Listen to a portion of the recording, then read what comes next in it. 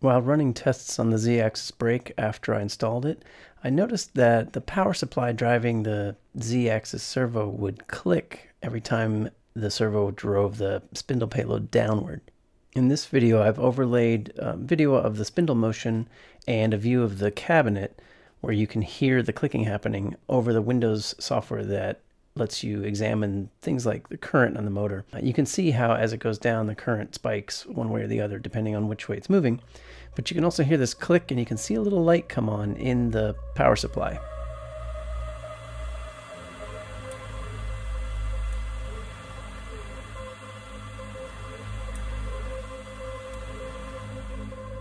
I would learn later that that clicking wasn't actually an overload condition, but rather regen coming back from the servo as the mass fell, and it was normal operation for the power supply to click like that. Unfortunately, that did not keep me from completely disassembling the Z-axis and spending a lot of time learning exactly how it works.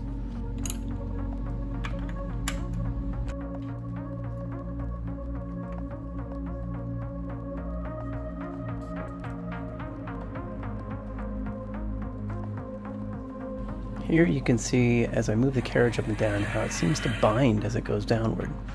I figured out later that there's something called a drag brake down at the bottom bearing of the ball screw, and that's what was causing that. The intent there is to help take some of the load off of the servo because the payload weighs so much, but I didn't understand that at the time.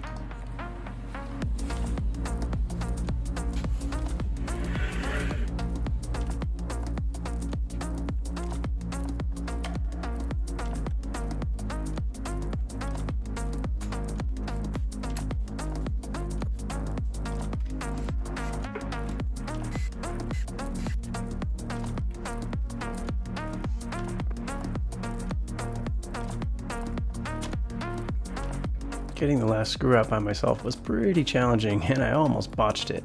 That Z-axis is actually pretty heavy, and I can't hold it with one hand and unscrew the last screw with the other, so I stuck a piece of wood in there to kind of act as a second hand to help hold it. It was sort of precariously balanced there, and you can see here in a minute when I pull the screw out how I almost lose control of the thing.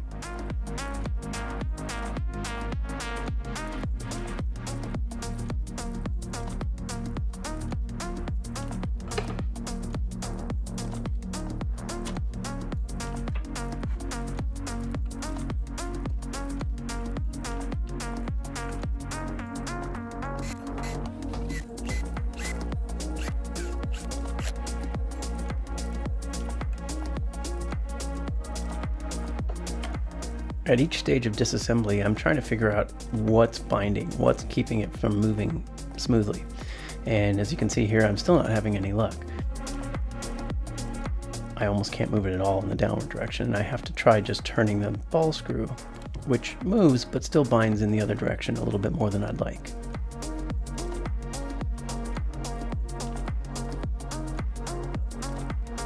So I keep disassembling it, looking for whatever it is that's binding. Not noticing there at the bottom of the column, you can sort of see the drag brake. It's here that I realize it's the ball screw that's binding, not the linear rails at all. So I disassemble the rest of it and pull those out, and that's when I notice this little contraption on the bottom. So this is the drag brake. Inside, I'm not sure what it's got, maybe some kind of rubber material, and you can feel that it'll move fairly smoothly in one direction and then bind up in the other direction. In the end, after talking to Avid, it turns out you don't really need it, especially if you've got a Z-axis brake, which is what led to this whole project. So I took it out.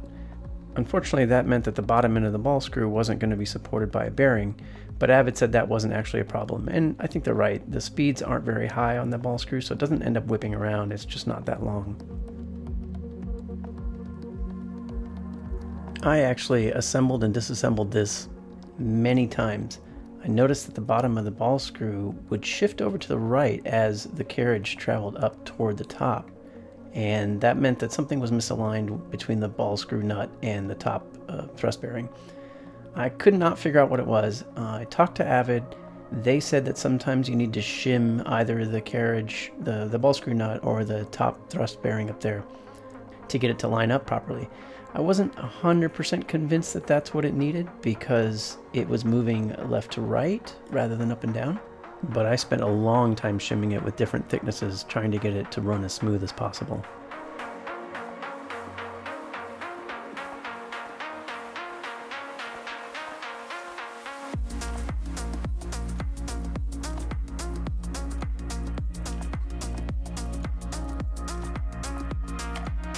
I can just hear my friends who sew screaming in agony as I cut brass shim stock with scissors.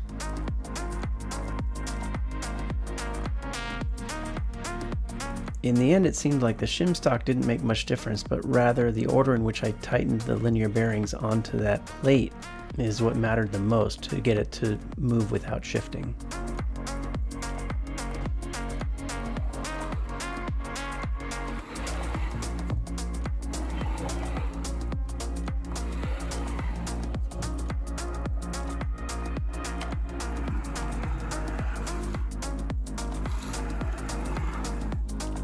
Putting the Z-axis back on was actually a lot easier than taking it off.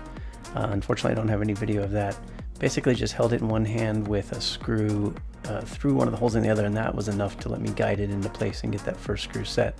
Then it was just a matter of putting the rest of them in and torquing them to the right amount. Then reinstalling the brake and servo and running it through some tests.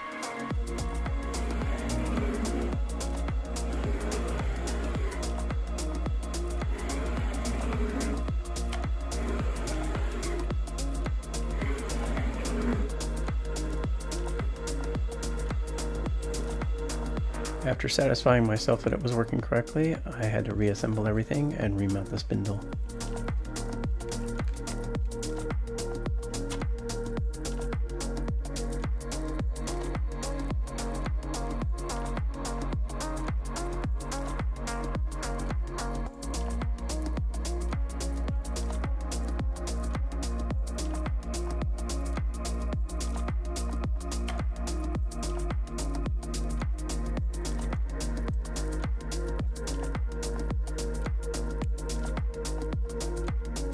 I also spent some time adjusting the Z-axis limit sensor and making sure that worked correctly.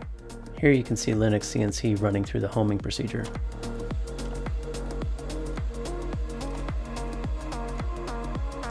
Then came the task of mounting the spindle motor.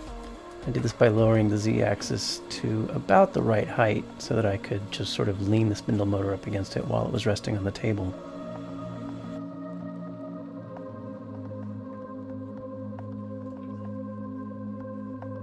This allowed me to get a couple of screws in the top, and then I could raise it up enough so that it was sort of hanging from those two screws, and then I could fit the rest of the screws in.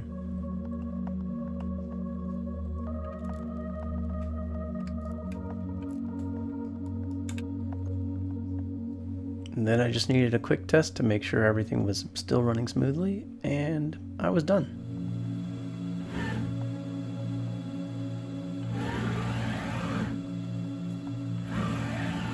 That about wraps up this video. If you have any questions, leave them in the comments and I'll do my best to answer them. Thanks for watching.